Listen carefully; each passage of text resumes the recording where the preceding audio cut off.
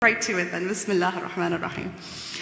Where we'll start the conversation is where the assumption comes from. The very first thing I'm going to tell you, my dear sisters, is that always question assumptions.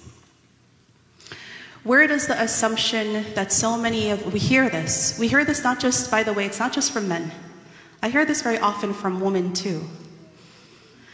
That a woman should stay at home. It's an assumption. Where does the assumption come from? That's the question. You see, when you say a woman's place is her home, it can mean a lot of different things. And this is what we're going to break down together.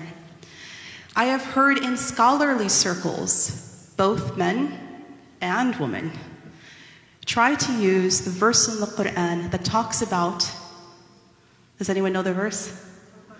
Thank you. وَقَرْنَ فِي بِيُوتِكُنْ. Now, those of you who've been attending the Friday night halakas, we're going over the text called Maharimul Lisan, the prohibitions of the tongue. And just a few weeks ago, we talked about the prohibition of taking out of context verses of the Quran or hadith.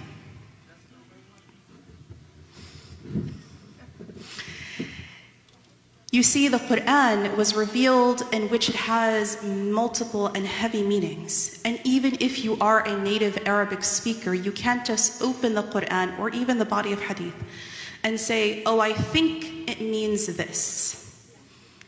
Even if that's what seems it like on the surface or seems like a literal explanation of the verse. You see, this ayah is ayah 33 in chapter 33, Al-Ahzab. And it starts out, وَقَرْنَ فِي بِيُوتِكُنْ. But it is right in the middle of a series of verses that come before it. See, context is everything. You have to understand sabab al-nuzul. Why was this ayah revealed? What was the sabab of its revelation, the reason for its revelation? There's a series of verses. And it starts out addressing the Prophet sallallahu alaihi wasallam and his wives. It's a series of verses that talk about, the point of it is Allah subhanahu wa ta'ala saying to the wives of the Prophet sallallahu alaihi wasallam that you, wives, are the mothers of the believers. You have a special place in Islam. Thereby, you have special rules that belong only to you. Furthermore, you have a choice. If you wish the dunya and the embellishments of the dunya, the Prophet can free you and you don't have to be his wife. But if you choose to be a wife of the Prophet sallallahu alaihi wasallam, you have special rules that apply to you. If you want Allah and his messenger, these are the rules. And this وَقَرْنَ فِي بِيُوتِكُنْ is embedded right in the middle of these verses. Because if you look even at verse 32, the verse right before it, and the verses prior to that too, they start out with, Ya nisa an-nabi, O wives of the Prophet. It's talking to specific people. And thereby, the rules are for a specific set of people, the wives of the Prophet sallallahu alaihi wasallam. And it says, لَسْتُنَّ كَأَحَدٍ مِنَ النِّسَاءِ. You are not like any other woman. Now, sisters, when people take something from the Quran and try to extrapolate it and apply it to everybody, you can see where the problem is.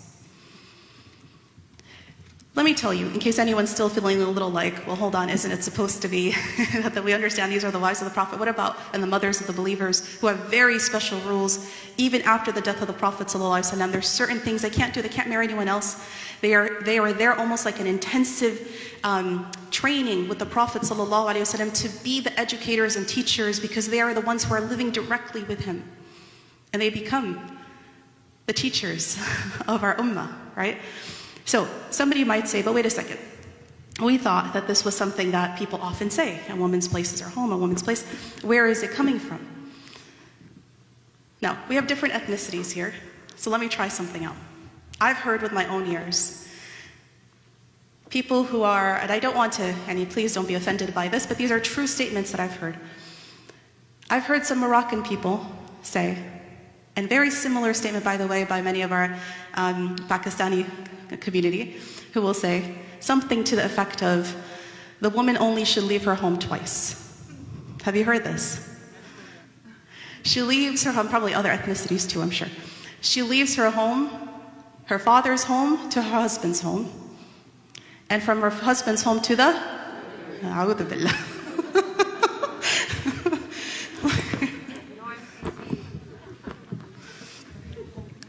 So you know this statement. Yeah, and you know it so well that you immediately quoted it.